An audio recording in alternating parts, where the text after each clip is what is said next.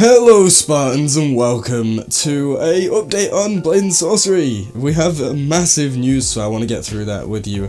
And just to start off, let's jump straight into what they've said. Well, the first thing that they have told us is, yes, we are going to get swimming finally, because currently, when you jump into the water, this happens. Well, I'm stuck in here, but you know, like a milli rock, and that's about it. And to be honest, that's not ideal. Milli rocking is cool and all, but we want to be able to swim, you know, and being able to do that kind of swimming movement in the water, that's gonna be awesome. As well as that, we can actually move around with oars, which is crazy. I've got fire in my hand. That was not meant to happen. But yeah, you can move around with the oars. I don't have one on me for any demonstration, but you can do that now, which is amazing. As well as that, we have breakable objects now. Oh, we will. We don't have them now, but we will, and we can smash people with pots and chairs, and that's gonna be so great. That's been missing from the game for a long time. We really have needed that, so I cannot wait for that. The next big thing is new dungeon rooms. We're getting loads of new dungeon rooms, specifically some underwater ones or some ones that involve swimming, which is going to be so good to integrate that. I cannot wait to see that. And unfortunately, we are not getting Crystal Hunt in this update, which is a shame. I would have loved to have seen that, but oh well. What can you do?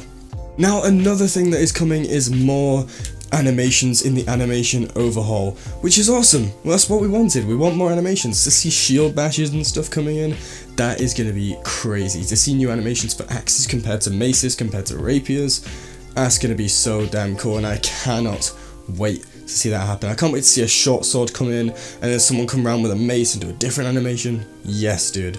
Fantastic. The next thing that we have is modded dungeon support, yes! And that is going to be so good for the game. That is going to make so much content for you guys, for me, and for everyone. It's going to be fantastic. Being able to have our own custom dungeons is going to be amazing, dude. So I cannot wait for that. Another thing is that armor support will be official, so we will have official armor modding support. That is going to be awesome, so we can see more things like this, and this, and this. And that is going to be great. I cannot wait to see what they do with that. Now, another thing we got shown is what is going to be coming in 1.0, and that is a new dungeon, the Dalagarian dungeon, and it looks incredible. It's like a desert-themed dungeon, which is amazing. I cannot wait to see what they do with that. They also hinted at Nomad scripting taking a little bit longer, which is a shame for Nomad people, but, you know, what can you do? You gotta give them what they can, and they're doing their best. But anyway guys, that was just a quick update on what is happening in Blade and Sorcery U12. What do you guys think? Are you guys excited? Are you not excited? Would you have liked to see more? Or is there some things you think might also be coming that they haven't announced?